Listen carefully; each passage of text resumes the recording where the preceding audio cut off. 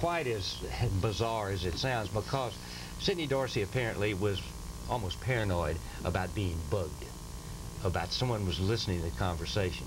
And so he might, if he was going to order a hit and was afraid that someone was listening to the conversation, write it down and show it and then destroy it.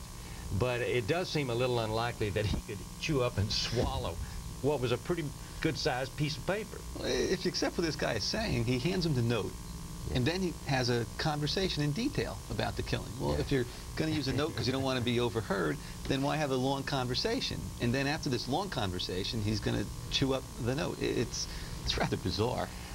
Well, his problem is that in the prior trial, he did testify under oath that Dorsey ate the note.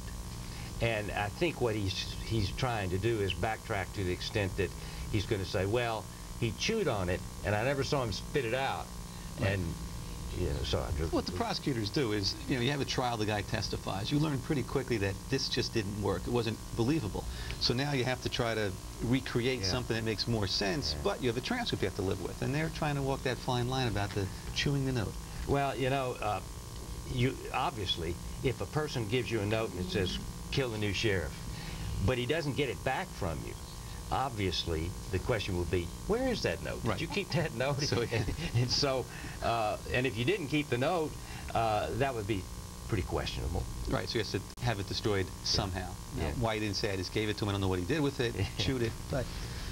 Well, there's a lot of skullduggery.